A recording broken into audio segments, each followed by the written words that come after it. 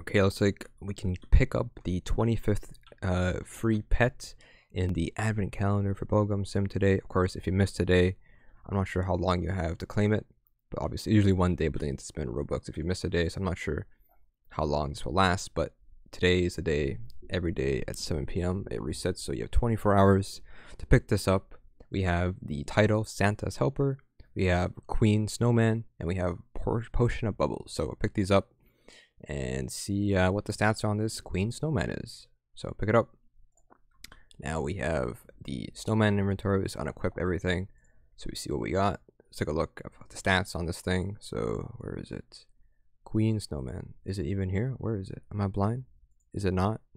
Anything? Queen Snowman. Is it that low? Am I blind? Where is it? Did I not get it? There it is. I'm blind, maybe. Alright. 4,500. Is that good? I don't know. Let's take a look based off other stuff. Let's take a look. Hats, pets. Alright, let's see. So based off that compared to that, ooh, not so great, honestly. Thinking of like using potions on it, I don't know.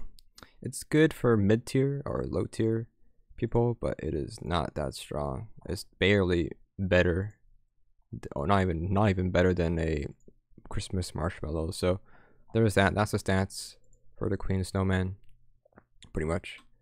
Let's take a look at the pet here. That's what it looks like. Nothing too special.